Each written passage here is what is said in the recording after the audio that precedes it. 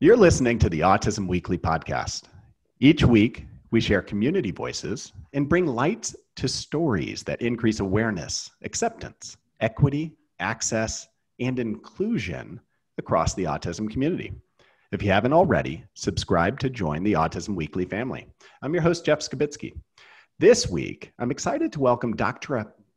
Petra Kern, a board-certified music therapist with over 28 years of experience. Dr. Kern has taught over 400 students, contributed to 84 publications, and has given over 160 presentations. On today's podcast, we'll talk about music therapy and how it might be able to help children on the autism spectrum. Dr. Kern is passionate about translating and disseminating research to make music for health and wellness accessible for those who could benefit from it. Dr. Kern, welcome to the podcast. Thank you so much, Jeff, for your interest in music therapy and inviting me to your podcast series.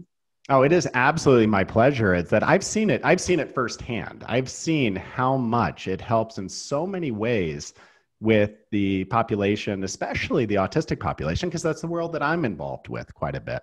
But I'd love to hear from you is how you got into, not music therapy, but how did you get into music therapy with autistics and what drove that? Mm-hmm.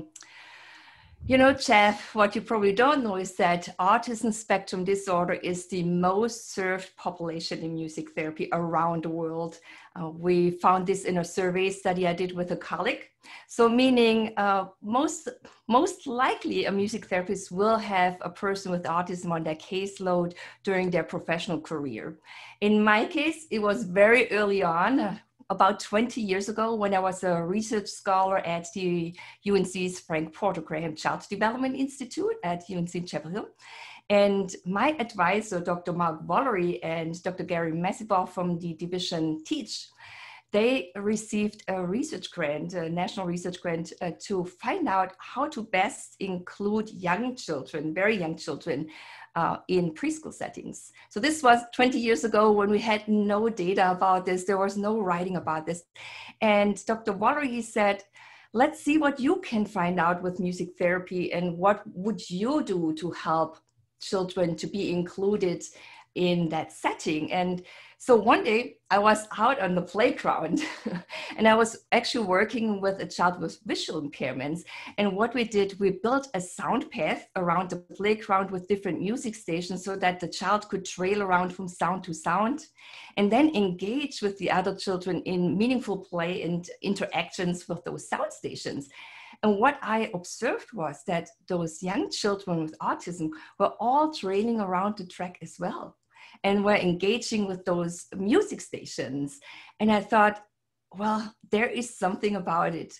We need to do a little bit more. What could we do to actually engage them more with their peers and have those interactions going? Because especially in the playground, there's usually not a structured curriculum. It's the free play, and they have not been involved in any meaningful activities, not wanting to go down the slide. We know about this with sensory issues, not wanting to be in the sandbox for sure, but wanting to play the drums, wanting to play honk the horn, a taxi stand, and so forth. And so I came up with this idea to build an extra station, which was our music hut, an outdoor music center with drums and a gong and cymbals and all kinds of things. And I trained then peers to play musically with those children with autism in the music hut. So I wrote individual songs which supported the interactions and so forth. And when I saw all those children laughing, engaging, and I had one child with autism who started to hug and even kiss another peer. I have it on video. I knew that I am on the right path and that is what I want to do.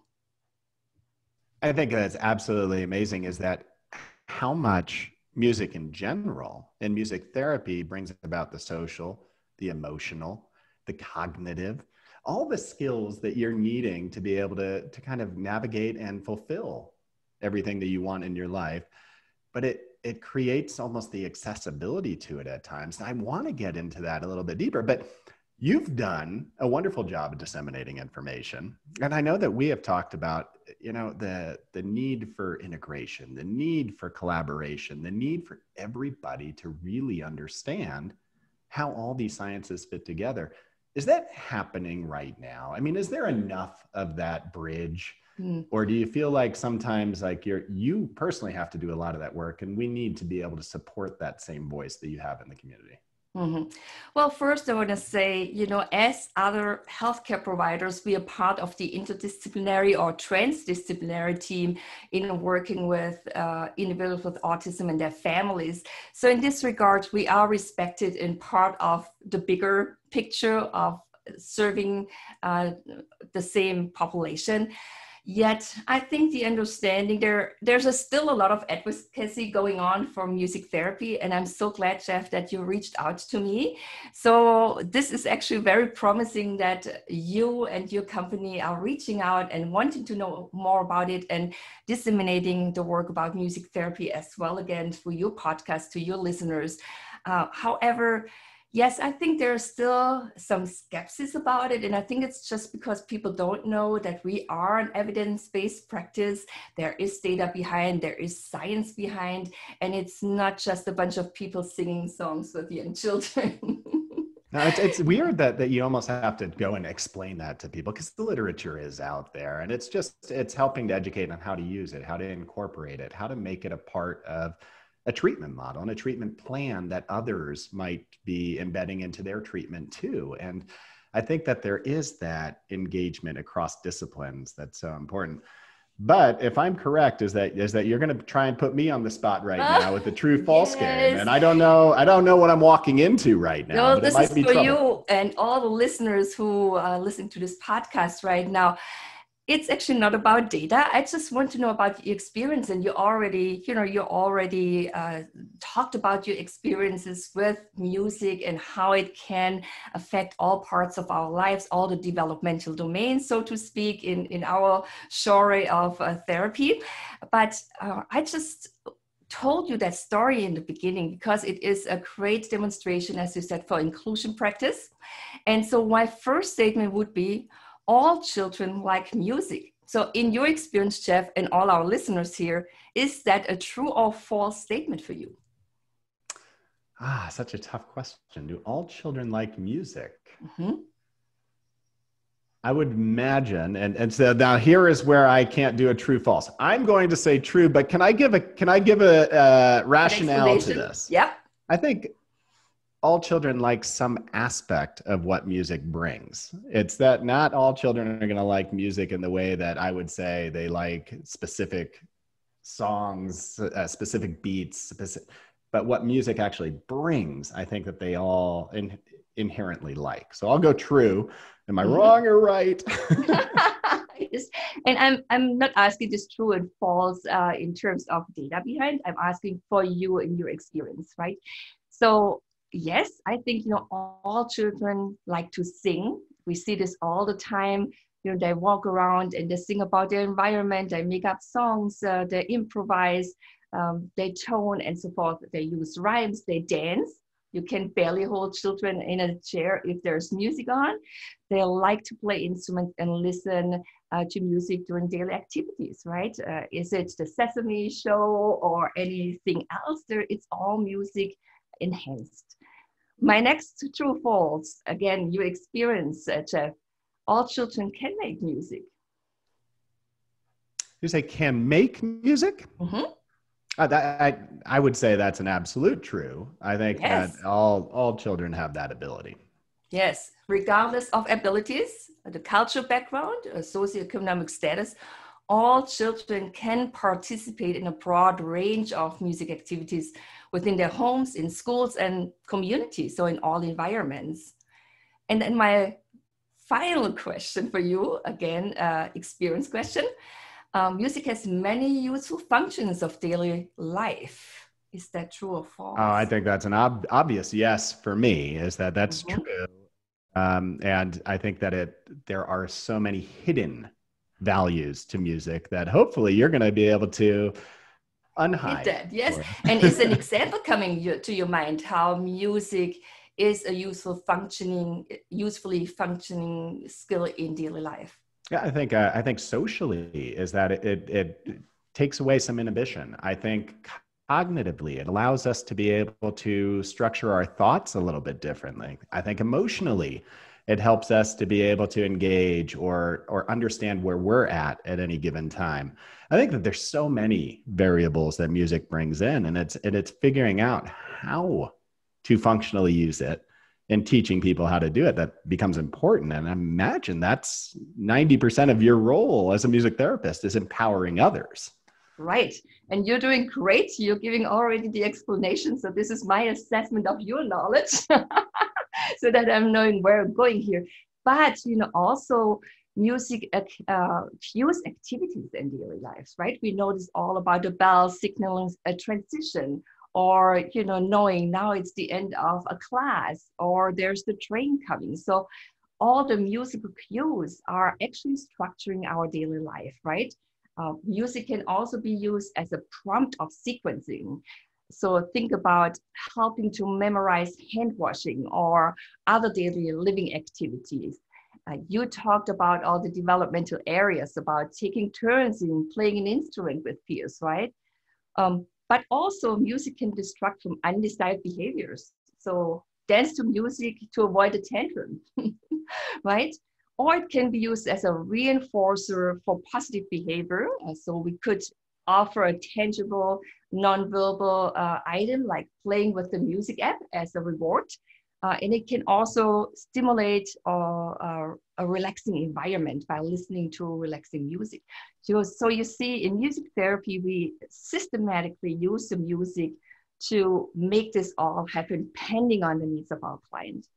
I love the way that you describe that there, as that my daughter hates it when I do this, but I'm going to share a story right now anyways. But when she's getting frustrated out in the community, when it's something where she has an immediate emotional response, she has identified that if I turn on music right now, it helps me to regulate, it helps me to process, and it helps me to think through my responding rather than just being impulsive. So a lot of what you were describing, it bridges the gap. I mean, it's not just autistic individuals that benefit from music therapy. It's the whole spectrum of people that benefit. But it does bring me back to the question. I'm going to put this on you now, but what is music therapy? It's the definition of it has got to be broad by nature. Yes. I'd love to hear what it is, and especially to the autistic population, because that's who we're talking about today. Right. Just one step back, and you said it actually so beautiful. You made my point. What I wanted to say with the true false for you is music is for everyone. It's regardless of ability. So everyone else, all children with autism or people on the autism spectrum lifelong enjoy music and have a relationship to it and can interact through that experience of music making. So in fact, we know from research that children with autism and have typical or enhanced musical aptitudes. So there is no disability in musicality, so to speak. Okay, so it is something where we can all connect and be on the same level of interacting with each other. This is why I think I have the best job in the world. And it's a fun job. I mean, it's easy to be able to kind of go and work with a giant smile on your face, where not only do you get to empower people, but you get to do it in such an energetic and fun and motivating way. But how is music therapy? How is music the tool for therapy being used? Yes. So you asked me for the definition, and there are whole books on defining music therapy, and there are whole official definitions of the American Music Therapy Association or the World Federation of Music Therapy. But, just in easy words said, how I would describe it is, so music therapy is the intentional use of music and the elements of music like rhythm or the melody to achieve therapeutic goals, and done in a systematic manner. Is that simple, easy enough to understand? I love that. I love that explanation, because I mean, it's sometimes is that we get caught up in trying to give this very complex scientific definition, and we lose who it is that we really want to explain it to. And the way that you're putting it right there, it's simplistic but powerful. Thank you. It's really emphasizing those pieces. And you had mentioned that, you know, it's through play therapy, through and your initial work with the Teach program, is that there's got to be some semi-structure potentially to how it's being done, where nobody realizes that's going through the musical therapy part, especially with young children, that they're engaged in therapy. They're engaged in music, I would imagine. So what does that look like? How does that feel as a therapist? Mm-hmm. So this is what we get in the training as music therapists. It's as every other healthcare profession, we are going through a therapeutic process. So it starts out with the referral process, followed by the assessment, intervention planning, documentation. What else do we do? Evaluation, and then of course the determination of service. That's the structure in itself of the whole therapeutic service we provide. But then, you know, within a music therapy session, we engage the clients in singing and chanting and rhyming, instrument play, music to movement, music improvisation, listening to music. Digital music activities have become very important since we're doing also telepractice now, and also songwriting. So we call those music therapy techniques, and my students, they'll learn them individually and apply them to different population, and you know how the instructions are gonna happen then within a session.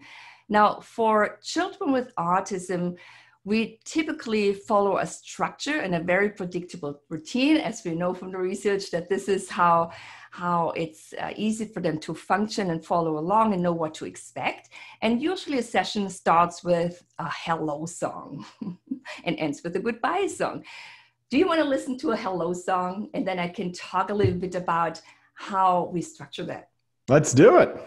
Yeah? Okay.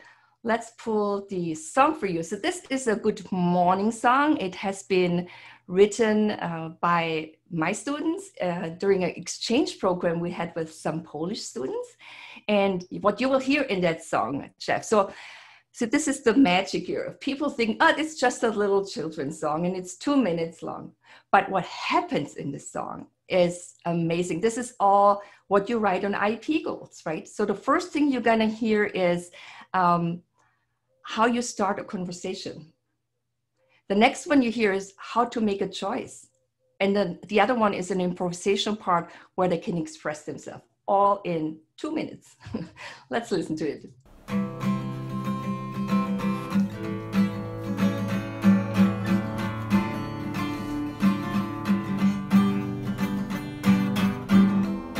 Hi, good morning. How are you today? I'm good. Hi, good morning. What would you like to play? The drums. We are here together and everyone can see how fun the music can be.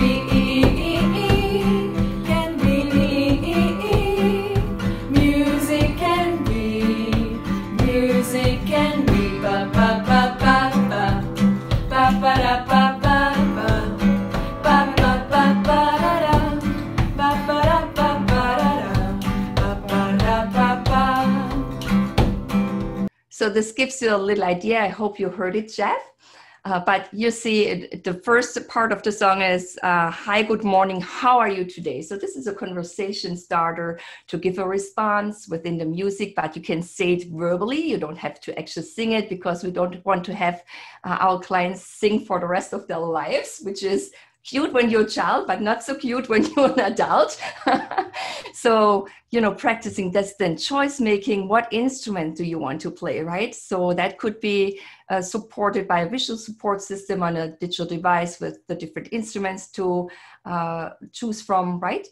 And then the final part is the improvisational part, where they can play their drums freely, or even you can work on some language skills like the ba ba ba ba ba ba ba ba ba, ba, ba, ba, ba, ba, but you could also say do, do, or whatever, and work this in. So you have 4 goals addressed by singing one tool. And that's one song. And I think it's why it's also a great tool for generalization, because you can teach this to parents, the early childhood educators, and the whole transdisciplinary team, which we were talking earlier about, to use all the same song for those purposes. Yeah, the way that you internalize a lot of this over time, and you'd said generalizing, it's how do I take this skill and move it on into daily life without it being me living the life of a musical. Nobody wants me living the life of a musical. They've heard me talk before. It needs to end there. But the fact that you can internalize pieces and know when to use it is so important. How do parents take to being able to incorporate what you're doing outside of a session? Is that part of what would happen in music therapy? Is that you're working with the caregiver, the parent, to be able to empower them on how to be able to continue that progress? Absolutely. And sometimes also the caregivers are our clients, especially in telepractice sessions. Now, when we're streaming into the homes, then basically the parent is the facilitator of the therapy and working with the child while we are kind of coaching them through different strategies they can use during daily life, musical strategies they can use during daily life. So, I mean, this hello song could be practiced everywhere with cousins and siblings and everyone around. So that's a great generalization here of different situations, people, times, and so forth. We also look, into what is actually going on in the home, and are there different situations we can help? Could that be some self-help skills, from cleaning up to hand washing to toilet training? That all can be put into a sequence in a song through lyric substitution, so that you have this in a song. But it's also beyond songs. I'm just talking about songs here because they're easy to hand over to another person, right? And they're nicely packaged. And when we're talking about predictability, a song itself is so predictable because you know how long it is. There's a verse and there's a chorus, and there are the lyrics which are descriptive, almost like in a social story. You could even put the social story to music to social story. So there's so many combinations, but we also work with rhythm, especially when we're talking about sensory processing, or we're using instruments like the kabasa, which has those little beads on it, and stroke it over a hand for sensory desensibilization, and so many other ideas I could share with you. If you give me a clear example, I can give you an idea. Well, the thing that you've hit twice now is accessibility. Whether that you had mentioned it earlier, and the fact that you now have a digital presence, which I think is amazing because it opens up the world to so many different people. But then also is that there's ways to be able to package material so that families have a way to be able to continue treatment.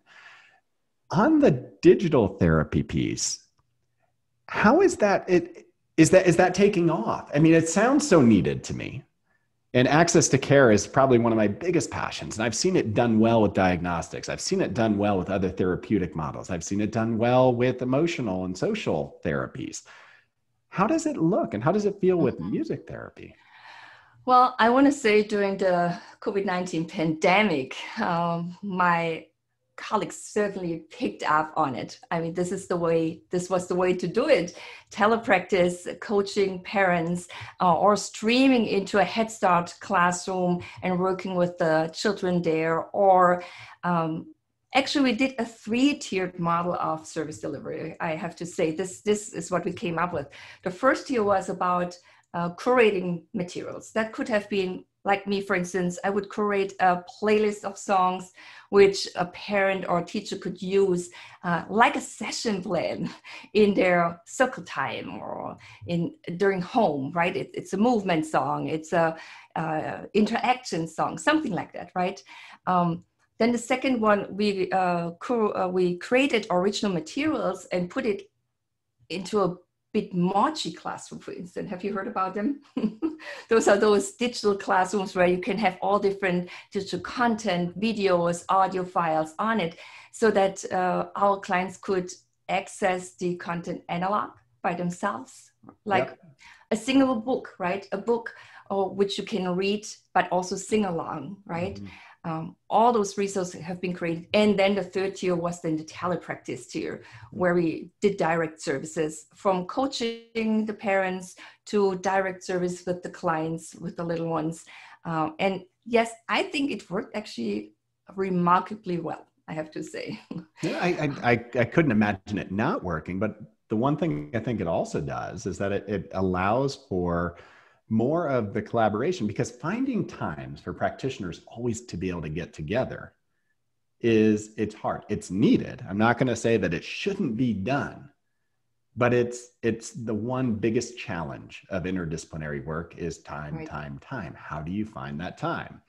And I think that allows the venue, having some of that digital consult, having some of that. I guess I should just start with, what is the benefit of engaging music therapy into other therapeutic models? And then on that coaching piece, did the digital trail help out even more? So since you are an ABA specialist, let's focus on this for a second as an example. I think it fits really well together. There could be a really nice merger. I talked about it a little bit already. Music therapists, actually, I did another survey study on what approaches are music therapists actually using when they are working with people on the autism spectrum, and most of them using a behavioristic approach, looking into the 4 core principles of task analysis, of positive reinforcement, of prompting, and then generalization. And 91.2% use prompting in music therapy, and that could be gesture prompting by conducting, right? It could be visual prompting by having this on your digital device with a schedule or something like that.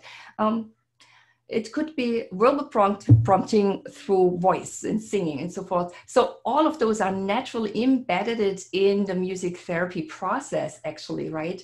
If you think about task analysis, let's go back to the hand washing and COVID, because I think that has been a super important task all of a sudden again. The hand washing procedure. Hand washing has so many different steps, right? And it has actually changed, I think, during COVID, adjusted because we wrapped every single finger and in between the finger and the thumb and all those things. So there's so many steps to memorize.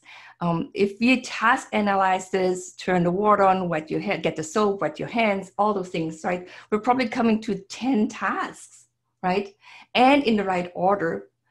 Putting this to music, like a simple song which children know, row your boat, turn it on, turn the water on, la la la la la la la, turn the water on, get some soap, and you get the idea. You go through the procedure.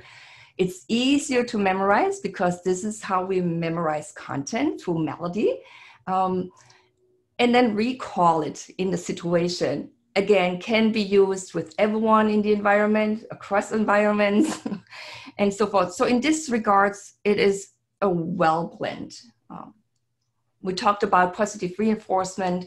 That could be a tangible item like a music app, a music game afterwards. But, it could be also something like a privilege, being the helper of passing out instruments, something like that. So we can talk the same language like you do, because we're actually embedding this in our sessions intentionally as well. And that's where I think the payoff comes, is the fact that if we can all almost get out of our own way at times and realize, hey, there's a piece here from this therapeutic model that is going to totally empower my patient. I need to reach out to the specialist, talk with them, get their feedback, and now collaborate on the overall treatment plan, because there's always pieces that somebody else can contribute. And it's just knowing that team model of care is so valuable. And it sounds like that's what you're preaching, is trying to make sure that communication of this and us having to be so specific with our technical language doesn't interfere with the therapeutic model itself, and realizing that there's always contributors and always trying to figure out how to benefit from one another. How does a family know when or if music therapy would be appropriate to embed into their plan? Or, I mean, from what I'm hearing right now, we all benefit in some way. Yeah, I just want to say, Jeff, I think you said this really well about the collaboration. And I think what music therapy brings to all the therapies is, again, talking in ABA terms, if you do a preference assessment and the child is really responding well to music, this might be that one therapy you want to put on the plan as well. And that goes along with what you're asking me right now. So what would be the referral criteria or thinking about music therapy as an option for a child with autism? But I think, it's also important for pediatricians and educators and other service providers, not just the parents, because the parents are actually the best advocates for music therapy, because if they have seen this before, how their child responds to music, they're actually the ones who make it happen. It is more like our colleagues, like the pediatricians and, as I said, the other specialists who probably would need to learn a little bit more. When is it time to think about music therapy as a referral? And there is actually a wonderful package that came out just this year from the Affirm group. I don't know if you've seen it yet, Jeff. It's the music-mediated intervention now being an evidence-based practice. And this is a training model coming out of UNC in Chapel Hill, of this whole group, the National Professional Development of Autism Spectrum Disorder. And I'm just going to cite this because they did a great job of putting this together. Yes, no, when to do this, based on the literature out there. And so they say, does my child respond positively to music or music-based activities like singing, dancing, or playing instruments? Yes or no? All right. Another question would be, does my child have any spontaneous music-related behaviors like tapping or clapping or rhythmically speaking, singing to themselves, preferring a certain song? Another one would be, is there any daily routine where the child could practice their goals where adding music would be appropriate? And then has the child's team, including the family, brought up a musical abilities of the child, a preference of the child, and are there any interest in music therapy as a service for the child? Yeah, so those would be the questions to answer. And I think all of those are such valid questions. I'm glad that the research occurred on that, and that the University of North Carolina was able to get that put together. Because I think it takes away the skeptic. It takes away the person being like, well, I don't understand it. Because the way you've explained it today, and the way that I think we all need to start talking about it, is normalizing the fact that we all benefit from it. Children with autism or autistic children benefit maybe even more at times because they have a predisposition to some behaviors that allow for it to really emphasize development. And how do we embed it into our program? So I guess that leads to the question is, where are people finding these resources? Where can a parent find this resource? As a scholar, is that you're going to go to the journals, you're going to read the research. As a parent, I'm not going to do that. It's where do I go as a parent to get the research or to get this understanding and start the process? So I think that music-mediated intervention package that has been published, and it's free for everyone, accessible. It's certainly a great tool to look into it. But if you really want to look into more literature, I co-edited a book. It's called Early Childhood Music Therapy and Autism Spectrum Disorder, Supporting Children and Their Families. And in this book, we included all scholars here in the United States who contributed to the knowledge base to keep that skepsis out of the process. Last year, for instance, I hosted a webinar series of 10 webinars with those authors who gave updates of what you asked me, telepractice, how does this play now in, so you could watch them on demand as well. And episode number 10 is actually with a person, a self-advocate on the autism spectrum, who became a music therapist and made a career out of it. Another resource would be myself. I have a consulting company and offer support to organizations and to childcare providers and families to embed effective music-mediated interventions.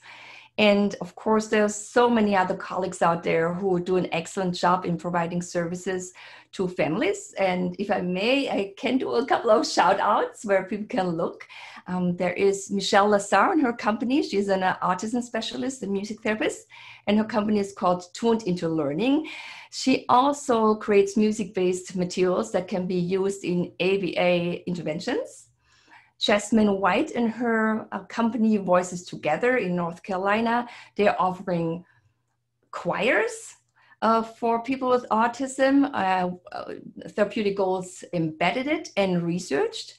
And then there's also Esther Thane at ET Music Therapy in Vancouver, Canada, but she is one of those ones who continues offering telepractice sessions. And of course, there are the organizations, the American Music Therapy Association, and as well the Certification Board for Music Therapists. And both of those websites list certified music therapists who are still in good standing with their certification and well-trained. And the listing is according to the area where you live and also the population they serve.